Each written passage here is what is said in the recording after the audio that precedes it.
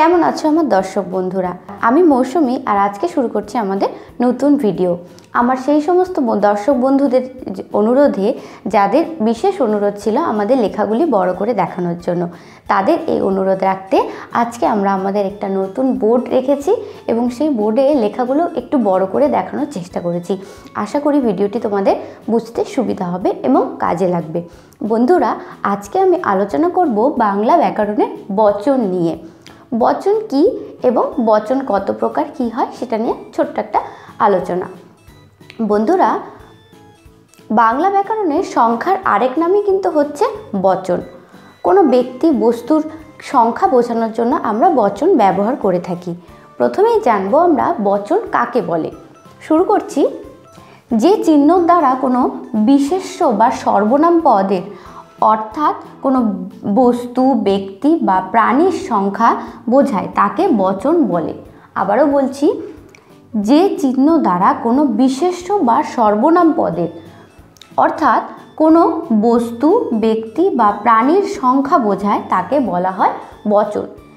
যে চিহ্নটি দ্বারা আমরা বুঝতে পারবো কোনো ব্যক্তি বস্তুর সংখ্যা, মানে সেখানে কতটা আছে, এক বা একের অধিকও থাকতে পারে, সেটাকেই বলা হয় বাংলা ব্যাকরণে বচন। বচন কয় প্রকার ও কি কি? বচন দুই প্রকার, এক বচন, বহু বচন। আবারও বলছি, বচন কয় প্রকার ও কি কি? বচন দুই প্রকার, এক বচন, বহু বচন। এক বচন কাকে বলে? এক বচন বলতে আমরা কি বুঝি? যে চিহ্ন দ্বারা একজন ব্যক্তি, একটি বস্তু বা প্রাণীকে বোঝায় তাকে এক বচন বলে। যে চিহ্ন দ্বারা আমরা একজন ব্যক্তি, একটি বস্তু বা একটি প্রাণীকে বোঝায় তাকে এক বচন বলে। যেরকম একজন বালক বলতে একজন বালককে বোঝানো হচ্ছে, একটি ফুল, একটি গরু ইত্যাদি। যখন আমরা যে চিহ্নটি দিয়ে আমরা বুঝতে পারবো যে সেখানে একটি মাত্রই ব্যক্তি, বস্তু বা প্রাণী অবস্থান করছে, তাকে বলা হয় এক বচন। তাহলে বন্ধুরা, বচন কাকে বলে? যে চিহ্ন দ্বারা কোনো বিশেষ্য বা সর্বনাম পদ অর্থাৎ কোনো বস্তু, ব্যক্তি বা প্রাণীর সংখ্যা বোঝায় তাকে বলা হয় বচন। বচন দুই প্রকার, এক বচন, বহু বচন। এক বচন কাকে বলে? যে চিহ্ন দ্বারা একজন ব্যক্তি, একটি বস্তু বা প্রাণীকে বোঝায় তাকে এক বচন বলে। যেরকম একজন বালক, একটি ফুল, একটি গরু ইত্যাদি। বন্ধুরা, এবার জানবো আমরা বহু বচন কাকে বলে। বহু বচন কাকে বলে? যে চিহ্ন দ্বারা একের অধিক বস্তু বা প্রাণীকে বোঝায় তাকে বহু বচন বলে। আবার বলছি, যে চিহ্ন দ্বারা একের অধিক বস্তু বা প্রাণীকে বোঝায়, একের অধিক, একের থেকে সেটা দুটো, তিনটে, চারটে, পাঁচটে, যে কোনো সংখ্যা হতে পারে, তাকে বলা হয় বহু বচন। উদাহরণ দেওয়া আছে, যেমন দুজন বালক, একদল মেষ, এক ঝাঁক পাখি ইত্যাদি। দুজন বালক, একদল মেষ, এক দলের মধ্যে সেখানে একের বেশি, 10, 5, 20 যে কোনো সংখ্যা হতে পারে, এক ঝাঁক পাখি ইত্যাদি। এইকে বলা হয় বহু বচন।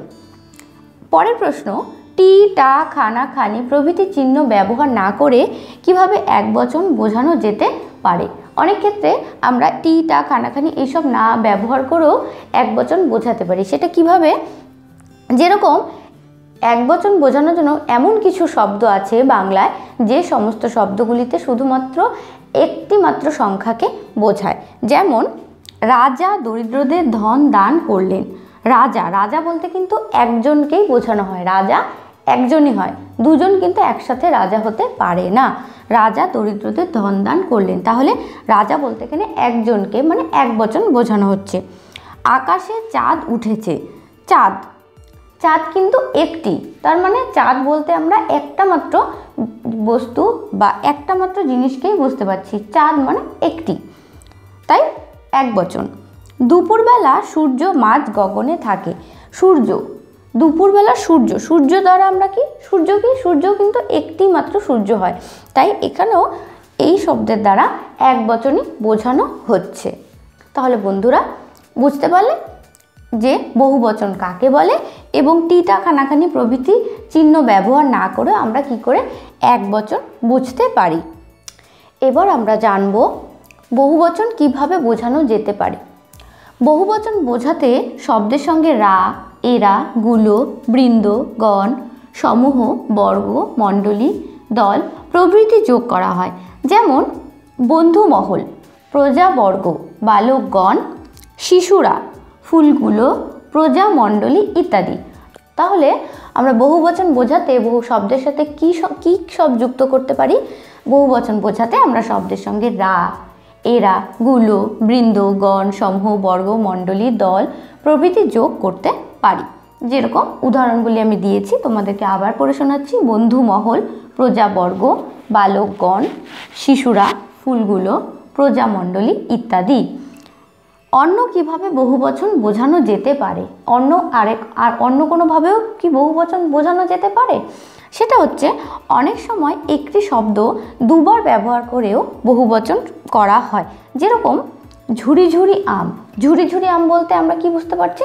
ঝুড়ি ঝুড়ি মানে প্রচুর, অনেক ঝুড়ি ঝুড়ি আম রাখা আছে, তার মানে কি একের বেশি, তাই ঝুড়ি ঝুড়ি আম মানে বহুবচন।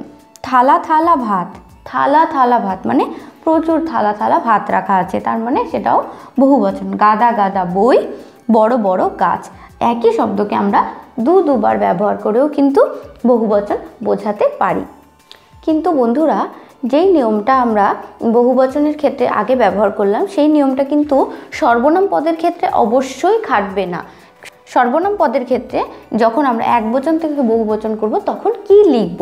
যেরকম একবচনে যদি আমি হয় সেটা বহুবচনে হয়ে যাবে আমরা, তুমি হয়ে যাবে তোমরা, সে তাহারা, আমাকে আমাদেরকে, তোমাকে তোমাদেরকে, তাকে তাদেরকে। তাহলে সব ক্ষেত্রে কিন্তু বহুবচনের একই নিয়ম খাটবে না। তাই সর্বনামের ক্ষেত্রে সেটা আলাদা হবে। সর্বনামের ক্ষেত্রে যা যা হবে আমি সেটা তোমাদেরকে ছোট্ট করে লিখে দেখিয়েছি। তাহলে বন্ধুরা, আজকের ভিডিওটা তোমাদের কীরকম লাগলো? যদি ভালো লাগে তাহলে অবশ্যই লাইক করতে হবে, আর তার সাথে সাথে তোমাদের মতামত জানাতে হবে কমেন্ট করে। তাহলে বন্ধুরা, পরের ভিডিওতে আবার দেখা হবে তোমাদের সাথে। সবাই খুব ভালো থাকবে। টাটা।